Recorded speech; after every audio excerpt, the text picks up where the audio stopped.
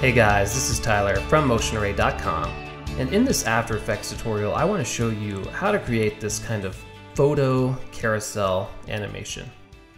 It's pretty easy to do and I think it looks pretty cool, so let's go ahead and take a look at how to do this. Alright, so here we are in After Effects, and over here in the project panel I have 10 different image pre-comps. Each one is 1920 by 1920. And then I have a main composition down here that is 1920 by 1080. So I'm just going to open up my main composition in the timeline, and I'm going to drag all 10 of these images into the timeline. And the next thing I'm going to do is make them all 3D. And I actually need to create a camera and a null object. So I'm going to come up to Layer, New, Null Object, and I'm going to make it 3D.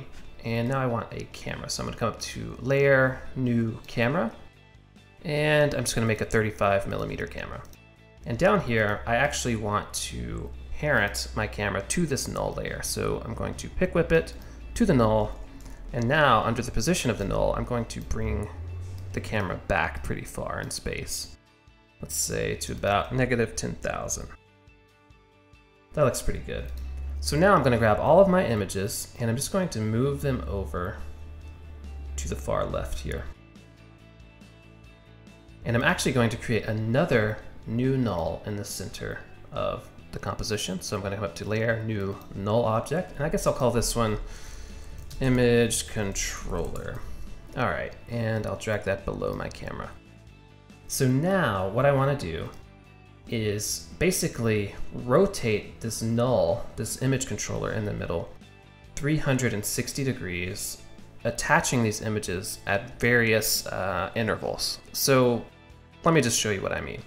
So the first thing I want to do is just attach this image 01 to my image controller. And now I want to have 10 images, and I know that there are 360 degrees in a circle. So 360 divided by 10 equals 36. I think I'm doing that right. Let's see. So now if I bring up the rotation, let me make this 3D. If I bring up the rotation of my image controller, and under the Y rotation, if I just rotate this in 36-degree increments, let's see, right?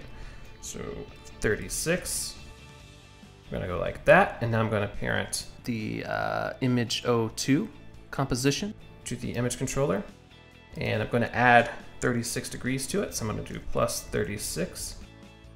And now I'm going to parent the third image to the image controller and add 36 more. And parent the fourth image to it and add 36 more degrees. And I'm just going to keep doing this for all 10 of my images.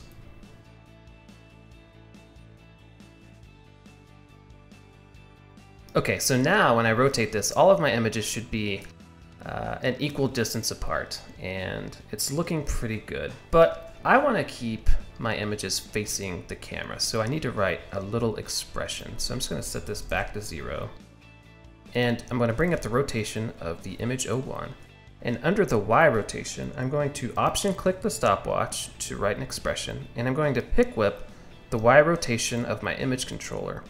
And at the end of all of this text here, I'm just going to put times -1. And what that's going to do is cause this image to rotate backwards as the image controller's Y rotation rotates forwards, and that will keep it facing the camera.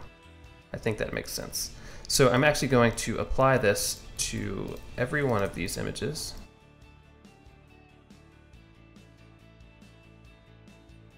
And I also need to come back and zero out the orientation on each of the images as well. Because whenever we originally did it, we threw them off.